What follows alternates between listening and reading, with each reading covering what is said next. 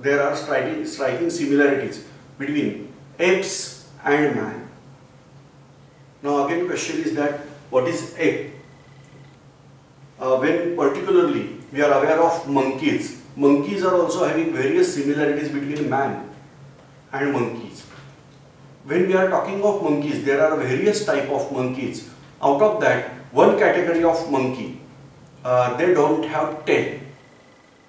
I am revising, a category of monkey that is not having tail. If tail is absent, then that monkey is called as ape. Orangutan, that is finding in Java and Sumatra, that means Indonesia, that orangutan.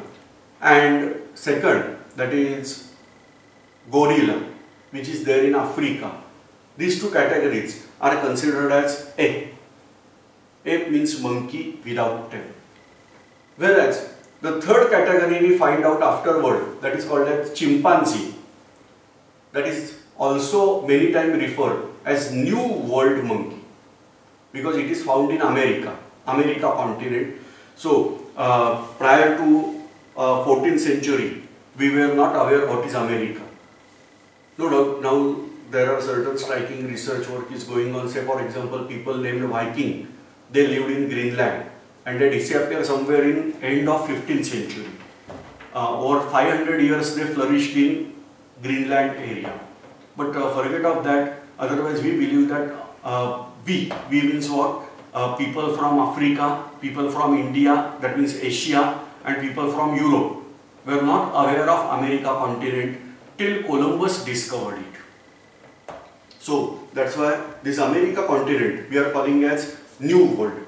So monkeys from America continent, they are called as monkeys of New World. Now here the apes of America continent, that is chimpanzee, they are also ape. Many people are saying that Darwin says that apes are our ancestors. No, it is wrongly interpreted in biology. Actually Darwin says apes are our cousin. Now don't call your cousin as ape, but apes are considered as our cousin. That means from similar animal, one line derived as ape and other line derived as human being. If you observe ape, then you will find it is having striking similarity with man, but certain differences are also there. Say for example, you check out our all teeth. They are having almost equal height, almost. Our canines, they are having little bit more height than rest of the teeth. Canines means what? The pointed tooth is observed here, single one at this way, here, here and here. 4 canines are present. Now these canines, they are having sharp pointed end, little bit bigger than other teeth. But in case of ape, they are so long that lower canine, suppose I am showing this way, this is lower canine and this is upper canine, they are having overlapping nature. Okay, so lower canine goes to upper part and upper canine goes to lower part, and so gaps are there in jaw. This is basic difference between ape and man. So we are getting fossils. Fossils means what? Bones. They are almost converted into stone-like substance. From that we are getting these references that certain skulls, skull means what? This part. So certain skulls, they are having jaws with all teeth equal. We can say that is belonging to man-like animal. I am not saying yet man-like animal, or rather I am calling them as primate. What word we are using? Primate. So they belonging to our primate. Whereas if teeth are having unequal height, that means canines are longer, then they belong to ape. In case of ape, forehead is absent. You can check out the skull. There is no forehead for ape, but forehead is distinct for man. Snout means what? This portion.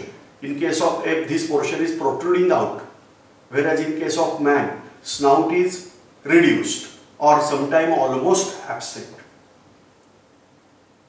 Basic differences. Again, various other differences are there. I am not going in detail, but Because of certain joints, a man can stand in erect posture, whereas apes are not able to stand in erect posture. Particularly the attachment of femoral bone, that means bone present in thigh, that is important. So this femoral bone attachment shows that whether that animal is able to stand in erect posture or bending structure. If you observe gorilla, chimpanzee and orangutan, they can stand on two legs, that is called as bipedal mode of locomotion. But they can't stand in erect posture. Erect means vertically straight, like man. And therefore, this arrangement is also considered as important thing. Now here, whatever the fossils we are getting, they are getting all over the world.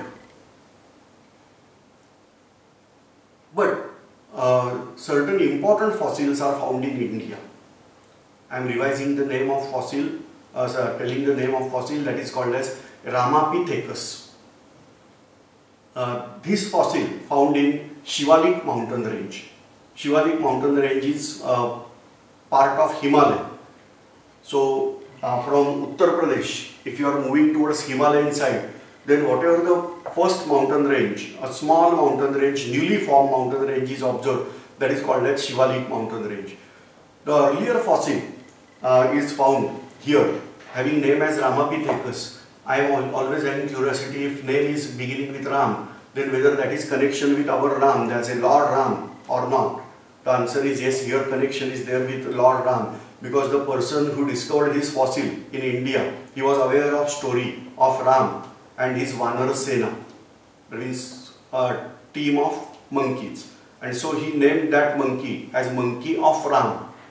So in Latin it is Epithecus. So I am revising the name of that fossil, that is Ramapithecus. What was peculiarity of Ramapithecus? It was monkey only, or rather I should say ape only, but all teeth were having almost same height. There was no gap that lower canine will go upper and upper will go lower. So no gaps were found. That was the indication that it is humanoid. We can consider that as early primate of man. Say here we are having rest of the characteristics similar to ape. Say for example, chin means this portion was not that prominent. Then bipedal mode of locomotion was there, but erect posture was not there. Length of hand, that was more, that means forelimb was more than hind limbs. And like that things, they are resembling to ape. Body was covered by hairs or fur, something like that, dense hairs, like that. But important characteristic that all teeth were having almost similar height. Where we get this? In Shivalik mountain range in Himalaya. So this way we can say that human development was there in India also. Then onwards, these primates developed slowly into different animals. We are getting evidences that their brain capacities also increased. There is skull. Skull means this upper part of our body, which is present inside a head, that is skull. Where brain is stored, that portion is called as brain box, that is called as cranium. The cranium capacity of ape is very less as compared to man. We are getting development into cranial capacities.